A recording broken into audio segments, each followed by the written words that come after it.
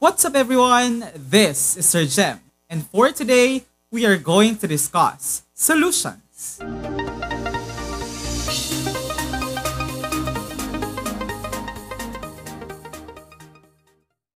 In the discussion of this lesson, it's very important for us to take note of the following things, starting with our focus question.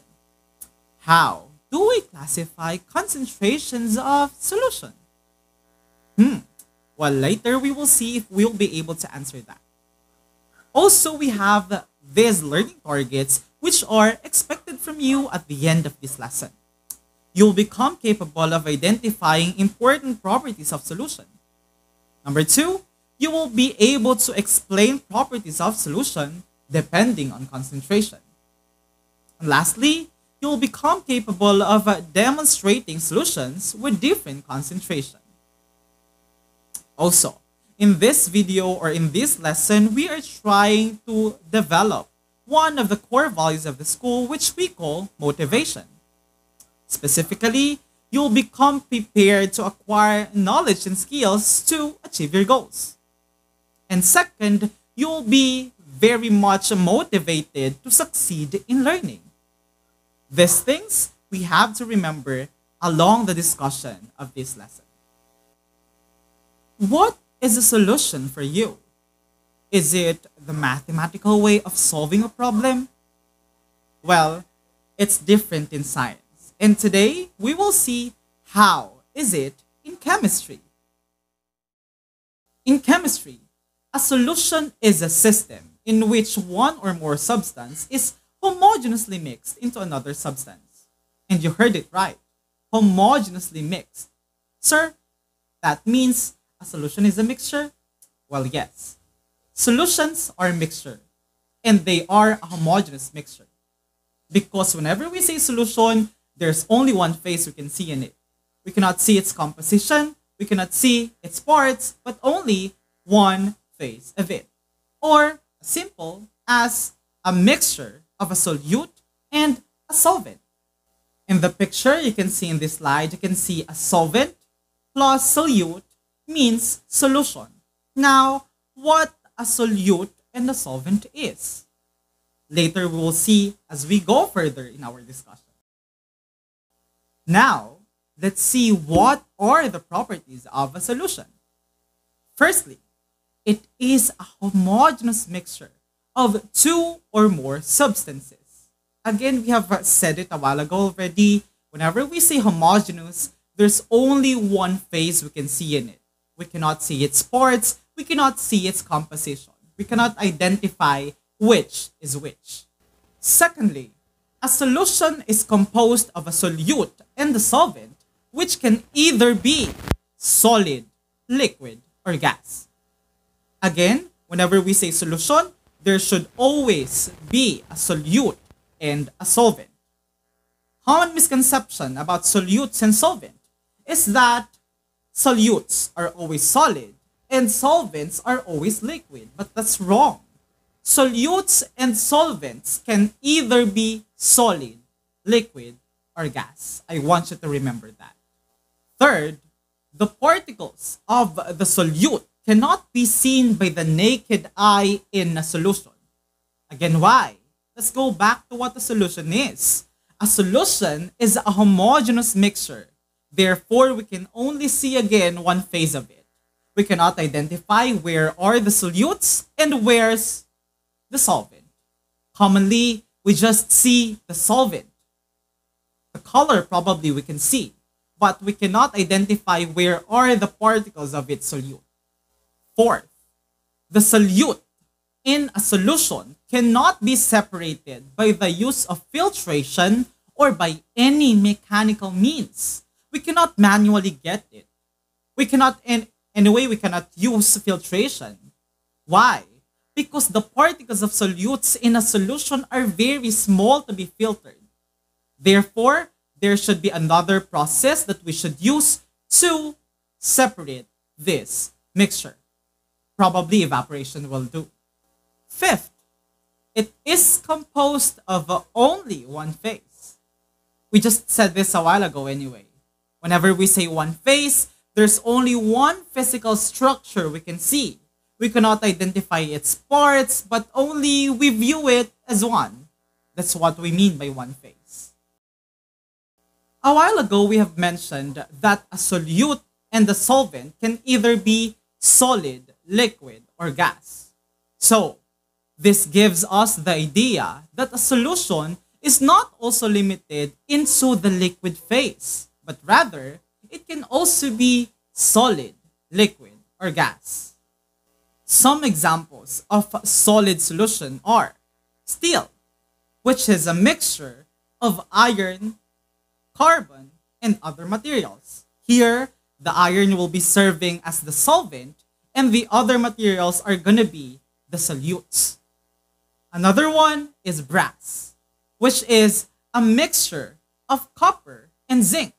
Here, copper is the solvent and zinc is the solute. And last but not the least, bronze, which is a mixture of copper and tin. Here, copper again is the solvent and tin was the solute. Then we have the liquid solutions. Well, actually, this is the common type of solution we know, and this is where the misconception comes from. We always think that the solution is always liquid in form, but as you can see here, it's not. Now, some examples of this are salt solution.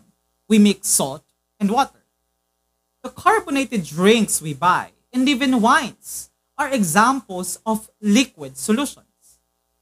One note I want you to remember. In this type of solution, the solvent should always be liquid, but the solute can either be solid or liquid. Sir, how come liquid? Okay, one great example of this is the rubbing alcohol we buy. It's not pure. As you can see in the label, there's percentage indicated. And this means that the alcohol is a mixture of the alcohol itself.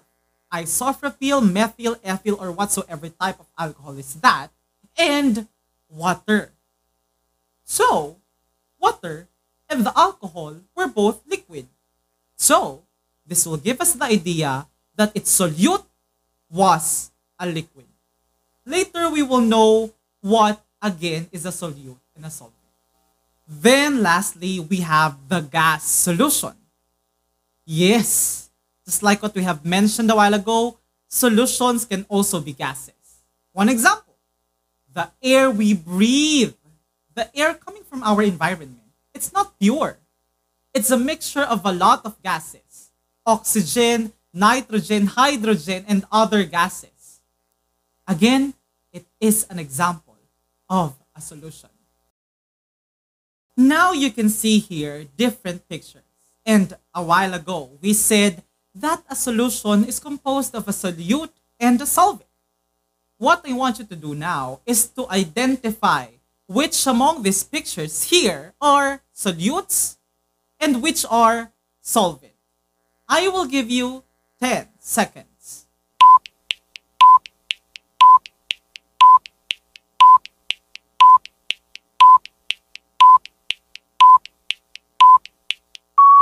Time is up. Later, we will see if you got the pictures correctly. So, the solutes in the picture a while ago are the salt, the sugar, and the powdered milk. Sir, why them? It's because whenever we are talking about solutes, these are the materials which are being dissolved in a solution, or the materials which are least abundant in a solution. And whenever we say least abundant, it means its amount is less than the solvent.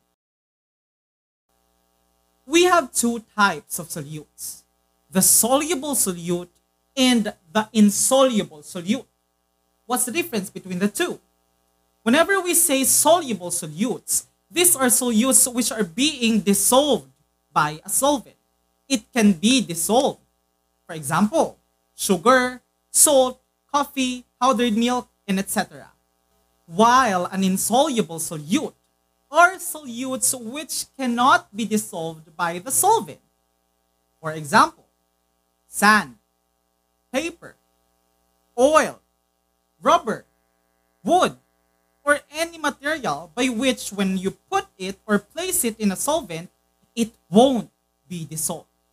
It became possible for a solute to be soluble or insoluble because of the property we call solubility. Solubility is the ability of a substance to be dissolved by another substance. Therefore, the soluble solutes are materials which has the property of solubility, while the insoluble solutes are materials which do not have solubility. That's why they cannot be dissolved by a solvent. If solutes or substances which are being dissolved in a solution, a solvent is the dissolving agent. This is the substance which will dissolve that solute. Also, solvents are the most abundant composition of a solution, meaning to say, its amount is greater than that of the solute. One example, water. And take note, water is considered as the universal solvent. Why? It's because water can dissolve various types of solute. Now, let us perform an experiment. I have here with me three glasses, glass A, glass B, glass C, a pitcher of water, salt, and a spoon. First thing is to put water in our glasses. Probably let's fill half of the glass there.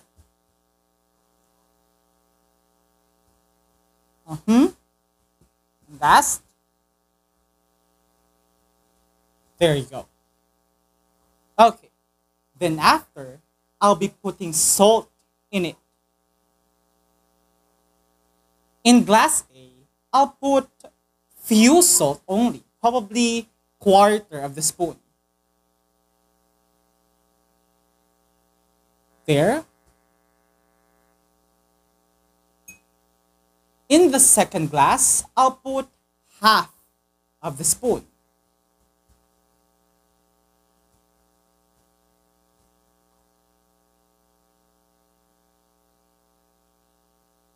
There.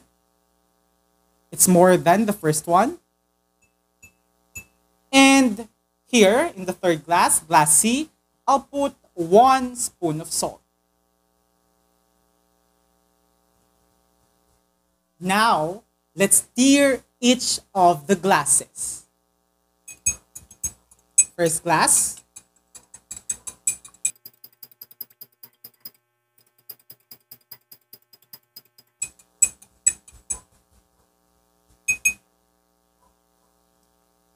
Then the second glass.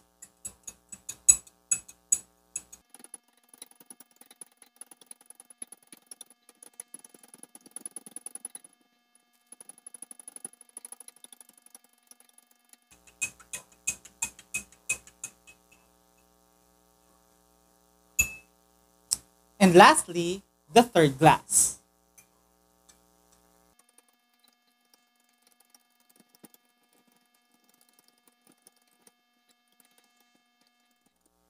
Now, let's observe each of the glasses and see what are the difference in each of these glasses. In the first glass, glass A, if we're going to be looking at it very carefully, let's stir it again. We cannot anymore see salt in this specific solution. Meaning to say, all of the salts we placed in this specific glass got dissolved. In the second glass, same. If we're going to be looking at it, there are no more salts we can see there. Cannot anymore see the salt. Meaning, again, all of it got dissolved. But, if you're going to compare these two, which do you think is saltier? Is it A or B? Of course, B. That's correct. It's because we placed more salts in this specific glass. For the third glass, if you're gonna be looking at it, there are still salts in it. Meaning to say, not everything got dissolved. There are still solid salts we can see. Now, what's the meaning of this? What do we indicate by these three glasses? We will know later. We have three different types of solution based on concentration. We have the saturated, the unsaturated, and the supersaturated solution. What do we mean by these three? And which among these glasses refers to each of these types of solution? Let's start with the saturated solution. Whenever we are dealing with the saturated solution, these are types of solution which contains the maximum amount of solute that it can dissolve. Again, the maximum amount. Meaning to say, if we are dealing with a saturated solution, if we put more solute in it, it will not anymore be dissolved because it contains already the maximum it can dissolve. So, which among these three is a saturated solution? That's correct. It's glass B. A while ago, we saw that all of the salts got dissolved. But if we are going to be putting more salts here, it will not anymore be dissolved. Let's try it.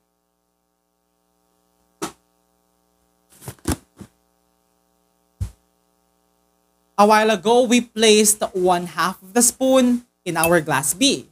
But let's try to put another half. There. And let's stir it.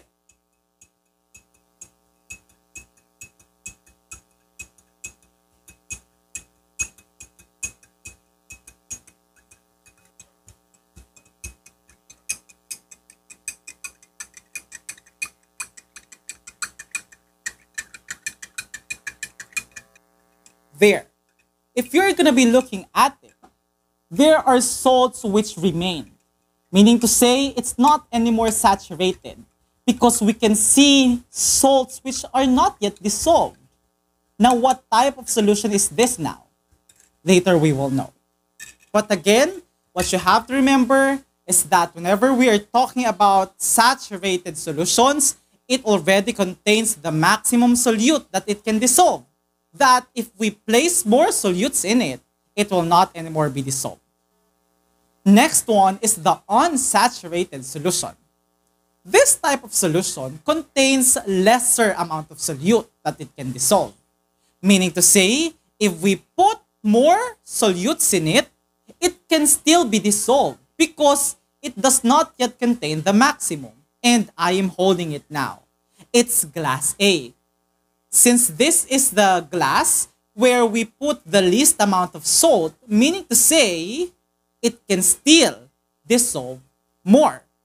Since in glass B a while ago, we placed 1/2 spoon, but everything got dissolved. We placed here 1/4 of the spoon. Everything got dissolved. Therefore, if we will be putting another 1/4, still, those will be dissolved. Let's try it.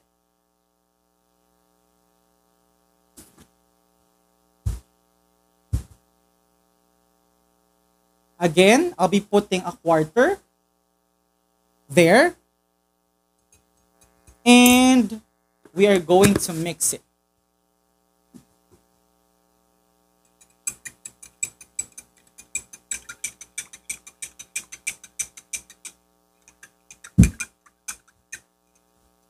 There. If you're going to be looking at this glass, if we stir it, no salts can be seen anymore. Meaning to say, still, all of the salts or solute we placed in this glass were dissolved. Again, this proves that glass A a while ago is an unsaturated solution. Then we have the last glass as our supersaturated solution. Why supersaturated? It's because whenever we deal with supersaturated solutions, these are solutions by which the amount of solute contained by the solvent was more than the maximum that it can dissolve. Therefore, it cannot anymore dissolve everything since it's more than the maximum. So, if now we are going to be looking at it, still you can see there are salts that's not yet melted, or rather, which are not yet dissolved, meaning to say this proves that this solution is supersaturated. Now, let's go back to the focus question and see if we will be able to answer it. Let's also go back to the learning targets and see if we were able to achieve it. Our focus question was, how do we classify concentrations of a solution? And in this lesson, we were able to realize that for us to classify the concentration of a solution, we have to depend on the amount of solute. If the amount of solute was less than the maximum that could be dissolved, then it's an unsaturated solution. If it contains the maximum that can be dissolved, that's a saturated solution. While if it's more than the maximum, then it's a supersaturated solution. Were we able to attain the learning targets we set a while ago? Let's see. Were you able to identify the properties of a solution? Okay, very good. Yes, we were able to do so. We now know that a solution has a solute and a solvent, which can either be solid, liquid, or gas. We now know that the solution is a homogeneous mixture. We now know that the solution's solute cannot be seen by the naked eye and cannot be filtered. These are some of the properties we talked about a while ago. Can you now explain the properties of solutions depending on concentration? Very good. Yes, we can now explain the properties of solutions depending on concentration. If that's an unsaturated solution, it contains less than the amount of solute that can be dissolved, and everything will be dissolved. If that's a saturated solution, it contains the maximum amount of solute that can be dissolved, and again, everything got dissolved. While if that's a supersaturated solution, it contains more than the amount of solutes that can be dissolved, and not everything will be dissolved. Can you now demonstrate concentrations of solution? Very good. I know for a fact that you can already demonstrate it by the use of experimentation. And that's our lesson for this week. Again, this is Sir Jem. Goodbye, everyone. See you again next time.